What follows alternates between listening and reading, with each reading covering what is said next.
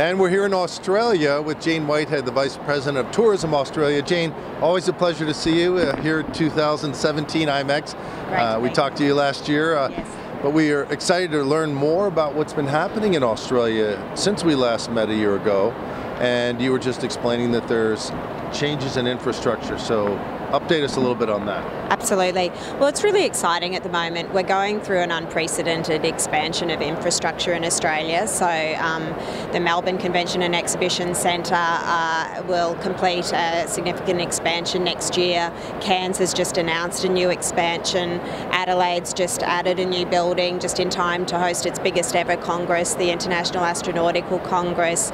And we are going through a hotel boom as well. So the Sofitel in Sydney was the most recent to open, so there's some really great quality product and infrastructure coming online. So we're really seeing a lot of great growth from both the incentive and meeting sector, and also from the association space as well.